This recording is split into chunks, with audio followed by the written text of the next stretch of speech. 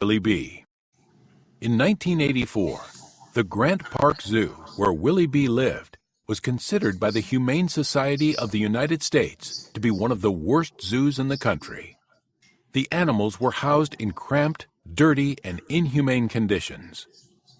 When some animals died and some went missing, a grand jury began an investigation into the zoo. According to former Mayor Andrew Young, if it weren't for the zoo's star attraction, Willie B, the whole operation might have been shut down. In 1985, Mayor Young appointed Dr. Terry Maple as the zoo's new director. Maple took charge and made some big changes, including giving the place a new name, Zoo Atlanta. Dr. Maple knew that Willie B drew a big crowd, but he also knew that Willie's life of solitary confinement was all wrong. "I felt sorry for Willie B," Maple said. "He was a big, handsome fellow, and he had to be the loneliest gorilla in the world." Soon after taking the job as director, Dr. Maple took an expedition to the Congo to see how gorillas lived in the wild. He returned from Africa on a mission, eager to make changes for Willie B's sake. Dr. Maple convinced a corporate sponsor to build an African rainforest at Zoo Atlanta.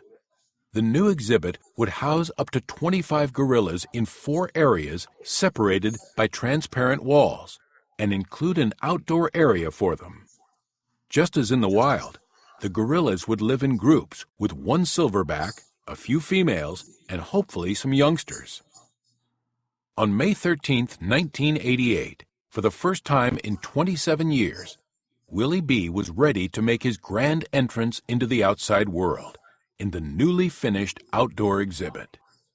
Zoo staff, visitors, and the media excitedly waited for the big moment when Willie B would leave his home of concrete and bars for one of grass and sky.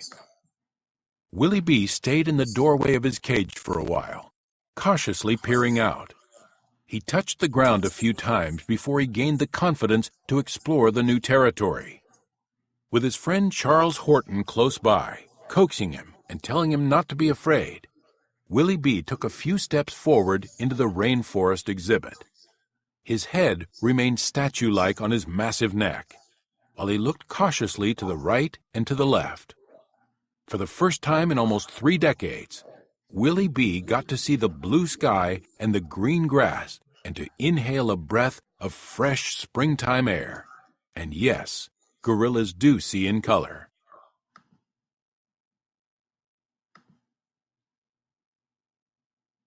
Shutters clicked and cameras flashed, startling the already apprehensive gorilla. Charles noticed a strong odor coming from Willie B, which a silverback emits when he is alarmed or nervous. "It's okay, Willie," Charles told him. Then the clouds opened up and rain began to fall. When Willie B felt the strange sensation of raindrops, he ran back to the safety of his concrete box. Later in the day, after the press and the public had left, Charles once again coaxed Willie out into his new home. This time, Willie ran to a big oak tree and snapped off one of its branches. He dashed about the habitat. Then he went to the top of the hill and looked down at all of the land around him. It seemed to the keepers that he was claiming the land as his own, posturing as male gorillas do in the wild. The echo of clanking metal doors and the hum of fluorescent lights were now a part of Willie's past. After exploring his new land for some time, he walked down to the glass and sat, staring at his keepers. Although he was still alone, plans were being made to introduce Willie to a couple of female gorillas in the hopes that they would breed a new generation of gorillas. He had lots of land on which to roam, but he still sat by the glass most of the time, watching his visitors. After spending 6 months alone in his new habitat, the day came for Willie to meet 2 female gorillas, Katie and Kenyani. Their first date didn't go as well as some had hoped.